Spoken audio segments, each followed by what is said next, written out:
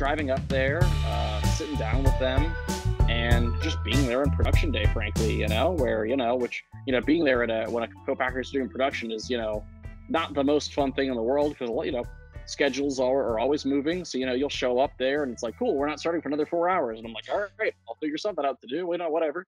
Right. But I think it's that level of attention to detail along the way where, we really want to prioritize the quality of the product first.